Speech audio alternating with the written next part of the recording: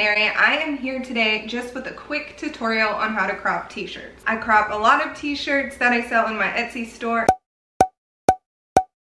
And I know people like to crop things just to wear for themselves. So all you're gonna need is a t-shirt that you wanna crop, which I'm gonna just be cropping this pink t-shirt that I kind of tried to tie-dye and failed a little bit. And fabric scissors, which are definitely going to be better than regular scissors. They're a lot sharper and better for cutting fabric, hence the name fabric scissors. Oh, and you might need a pin. So if you like thrifting, reselling, eco-friendly fashion, or vintage content, go ahead and subscribe to my channel. Click the bell to be notified every time I make a video and you'll never miss a thing from me. That came really close to my face. So the first thing you're gonna do is just kind of see where you would want the shirt cropped. Maybe something like that. And then you can just kind of put a pin mark there to mark it if you want. So now you just lay the t-shirt out, see where you made your mark, which mine is right there. I always like to fold the t-shirt in half and just try to get it as flat as possible.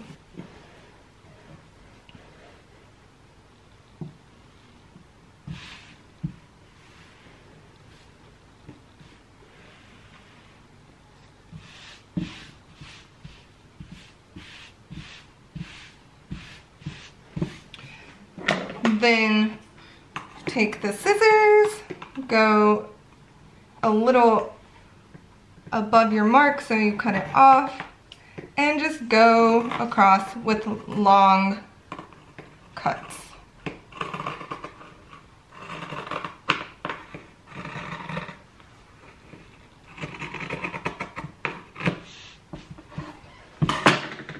Now you have a clean edge. Now that's it, you have a cropped t-shirt.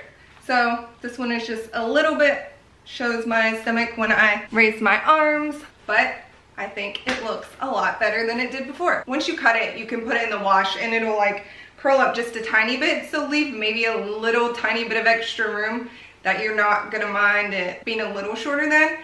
And then that's it, you have a cropped t-shirt. Now you know everything you need to know about how to crop a t-shirt. Thanks guys.